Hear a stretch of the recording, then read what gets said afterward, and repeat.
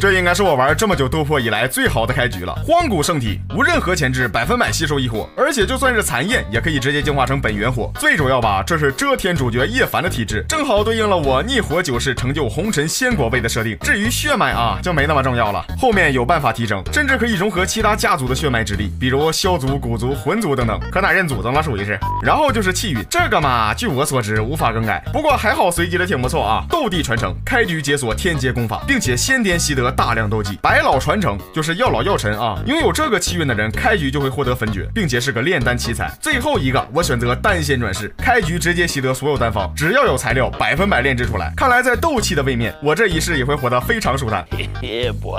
行了，中二时间到此结束 ，OK 了，兄弟们，欢迎收看全新的系列《我的世界斗破苍穹》。那么在开始游戏之前，请允许我对大家说一句，因为血脉的原因啊，所以这次开局也仅仅是一个一段斗之气，是个不折不扣的小垃圾。但是大家可别忘了啊，我是逆活九世的红尘仙，从其他世界带个转化桌也挺合理是吧？主要是听说斗破和他有联动，不用自己设定 EMC 值，这样的话我的肝终于是能歇一歇了。你们就当爽文龙傲天来看吧啊！没想到天阶功法居然这么值钱，一本就价值960万，看来这个系列不仅爽，而且还懒狗。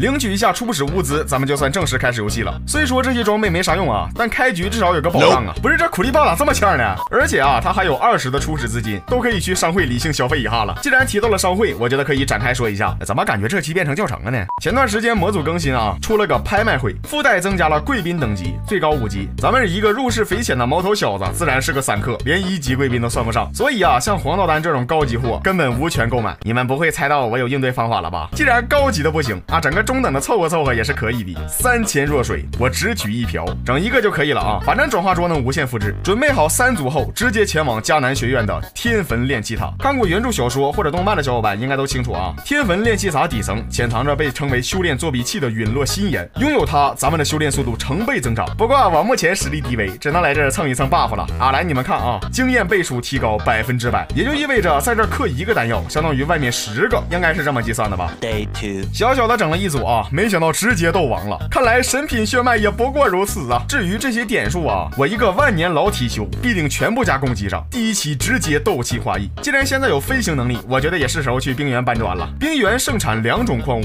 一个叫地精，一个叫冰晶。这俩东西别看不起眼啊，它俩可是贯穿整个斗破的重要材料，也是咱们前期拥有高收入的唯一途径。这里简单挖一些就可以了啊，准备个几10个，然后用它来置换冰晶。第一次参加拍卖会3组就可以了，一切准备就绪后，直接前往拍卖行。来到这儿找到这个 NPC， 提交3组冰晶，然后等待拍卖会开始。正常它都会提前10秒在世界消息中告知，而且每天刷新，这也就意味着玩这个模组啊不能锁定白天了。没想到啊，这次赶的还挺巧，正好碰见拍卖了。不过应该不会拍卖我刚刚递交的东西，咱们俩就在这儿看一会儿热闹是吧？当前牌品是个炼丹炉，正常情况下啊，里面的东西是无法拿走的。哎，但我们有个可以顺走一切的背包，只要你敢放在台面上，那就别怪我不客气了。你们这群蝼蚁，冒着得罪人的风险，还花了大价钱，好不容易获得一个，看我，哎，直接白嫖，都叫价呀！你们出的越多，我越开心。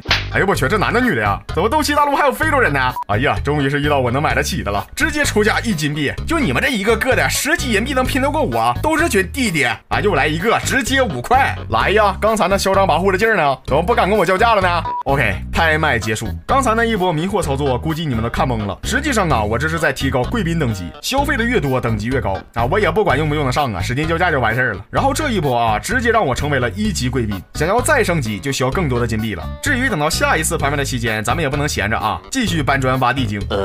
哎呀，终于弹出提示了，拍卖会10秒后开启。进来第一件事，先把属于我的冰晶拿回来啊，这样啊就形成了一个循环。咱金币也到手了，东西也到手了，到时候再拿拍卖的金币买更高品质的东西，循环拍卖，我称之为飘雪。还有我真没想到啊，等待期间居然挖了1组多的地精。行了，下一轮直接用地精来回套。还有啊，这只是基础方法，高级方法一套下来几百万，地阶功法起拍20，我直接出50。哎呀，好小子，还有人抢拍，直接出价100，跟我比财力，我会让你哭得很有节奏。估计这一波下来，直接就5级贵宾了吧？拍卖结束，这波获得了约3000金币。哎呦我去，消费了这么多，居然还是3级贵宾，看来之后要更疯狂一些了。上架2组地精，继续等待吧。地阶斗技直接100，单个地精直接300，那我就不信升不满的。哎呀，刚才都没仔细看呢。青莲子，据说这个东西可以额外增加属性点，但是有服用数量限制。既然碰到了，直接拿下，算上背包顺走的啊，咱们到手2颗，美滋滋，牛逼！这波拍卖顺利的被我搅黄了，到手22428金币，而且升到了最高等级，免除手续费，这就是贵宾的待遇啊！